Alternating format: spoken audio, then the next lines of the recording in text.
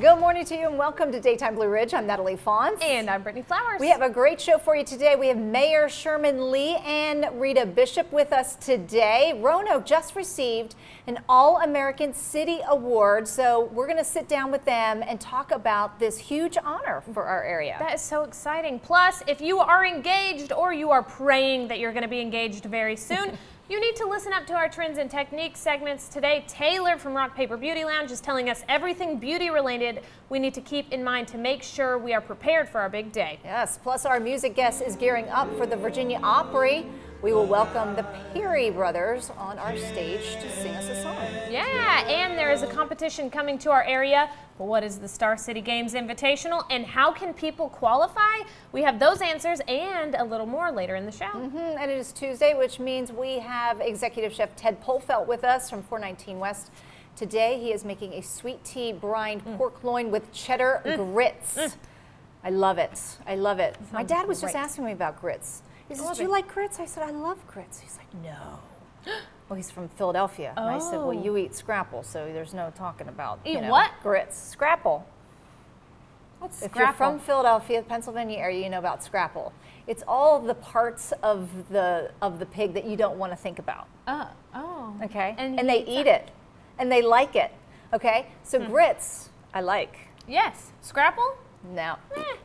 I don't have to try scrapple. I'm all right with not knowing what it is. You don't need to go there. But anyway, we have trends and techniques on our show today, which I love. I learned so much about the latest trends and styles. But here's a basic thing that we all do. Wash our hair, right? We all do it. Yeah. And did you know you're probably doing it all wrong? I read this article from the New York Times, and I'm doing it all wrong. And I bet you are too. Well, it's a hairdresser who says it's the #1 question that he gets from his clients. I've never thought to ask that. #1 question. How do I wash my hair? I'm asking all the wrong questions. I know, right? Yeah. Okay, he says first, detangle your hair with a quality brush before washing your hair. Do you do that? Yes, that I do. Okay, I don't do that. Okay. Never use a comb on hair that's wet. It stresses the hair. I do that all the time. Yeah, I definitely do. Okay. This is before shampooing, apply a vegetable-derived oil to the ends of your hair and brush it. Well, who doesn't do that? I mean, come on. We should. No, I definitely don't. And he says it's best to do that overnight or 15 minutes prior to washing your hair. Okay. Okay. I don't do that. He says he does not like conditioners. They weigh the hair down. I love conditioner. Yeah. I leave my conditioner on a long time. Now, when washing, use the right shampoo for your hair. So like if you have like fine hair or dry or oily. And don't use too much of it. A teaspoon is all you need. Okay. I definitely use too much. Bringing my measuring cups into the... I know, right? A little teaspoon. Yeah. Lather only the roots of your hair with your fingertips, avoiding the ends. Okay. Okay. And then rinse until it's squeaky clean. Many women rush this step. You don't rinse it enough to get everything out. I have like rinsed out, turned off my shower, felt my hair and been like, nope, and then turned my shower back on and my kids do that. They'll come out of the shower and I'll look at their head like right here. They'll forget this part right here. Right. I'm like, you gotta get back in. Get in. Yeah.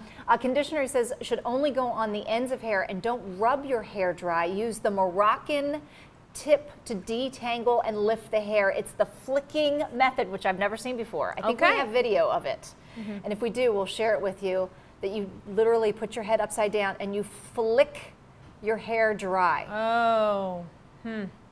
And they say don't wash your hair more than twice a week.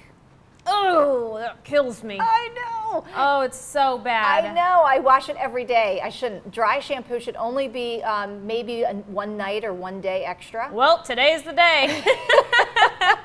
He said, especially for active women, which we are, a few spritzes of vinegar solution at the roots will remove oil. Okay. There you have it. We're all doing it wrong. Yeah, there's no... Isn't that crazy? Yes. And for women who we color our hair and we do terrible things to it, we should take care of it. We should just shave it all off. Just let's get it all off. Let's go bald. Let's wear wigs. Then we don't have to worry about it. Wigs. Totally. I love that. Okay, here's an interesting fact for you. Research shows that most people complain once a minute during a typical conversation. Complaining is tempting because it feels good, but complaining isn't good for you. Repeated complaining rewires your brain to make future complaining more likely. Over time, you find it's easier to be negative than to be positive, regardless of what's happening around you. So complaining becomes your default behavior, which changes how people perceive you. Now, here's the thing. Complaining damages other areas of your brain as well. It shrinks the hippocampus, an area of the brain that is critical to problem solving and intelligent thought. Now, it can also raise your blood pressure and your blood sugar, which means you could be more susceptible to high cholesterol, diabetes, heart disease, and obesity. And if that's not enough for you, it can actually affect those around you, just like secondhand smoke. Complaining can harm those who are simply around it, not just those that take part in it. It's like a virus. So exactly. Yes. So what is the solution? Now, there are two things you can do when you feel the need to complain.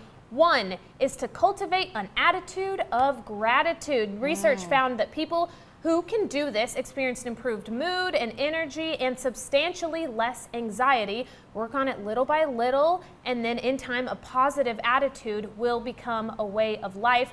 The second is to engage in solution-oriented complaining, aka complaining with a purpose. Now, this type of complaining should have a clear purpose. It should start with something positive, it should be specific, and it should end on a positive. I did not know that complaining was that negative. Oh my goodness, yes, absolutely. And we all know those people who that's all they do. Right, and is you don't they want just to be complain over, and we cannot stand to be and around you don't them. We're like, you don't want to say like, how are you today? right, because you know what the answer is going to be. Yeah, you're going to hear oh, it. let me tell you. Right. Let me just tell you. Like Yes. it's I've heard that it's very good. It's a good habit because everything is habitual, right? So Right. if we keep on doing something, we're just going to keep on. You know, it's never going to stop unless Yeah. we actually see ourselves and go, I need to change this. Right. They say the first thing you should do in the morning is, whether you pray or whatever it is, Right. think of the things that you are thankful for. Right. And that's a great way to start that mind thinking I love it. of being Yeah, more I took a positive psychology class, and they said at the end of the day, keep a journal, write 3 things you're thankful for. At the end of the day, Do it. beginning of the day, whatever. Yeah. Both, if you can. Throughout the day.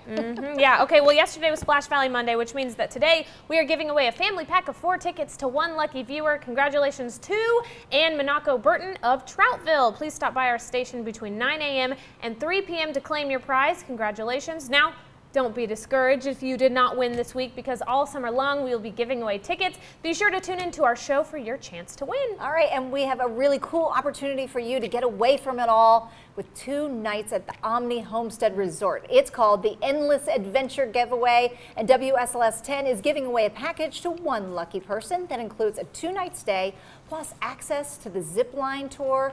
It's a weekend worth $1,400. Enter now to win an unforgettable trip for 2 that includes everything from golf, fishing, sporting clays. That's me on the zip line. It was fantastic, I'm telling you. Kayaking, paintball, and so much more. Enter on our website, sls.com. And of course, for these contest rules and others, visit wsls.com/contests.